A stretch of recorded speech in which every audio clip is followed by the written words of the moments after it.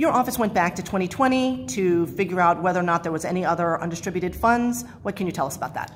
Sure. We work very closely with nearly 42 tax districts and of course the NFTA in Sunny May. I wanted to, after finding out that there were technical errors, computer errors, that we would go back to 2020, and we did find some undistributed monies. I reached out to elected officials, sent letters, and we're in the process of giving those tax districts those monies that they deserve. Just want to let taxpayers know that out of 112,000 transactions, there were only 28 errors, but still we strive for perfection and will continue to be transparent in the Erie County Clerk's Office.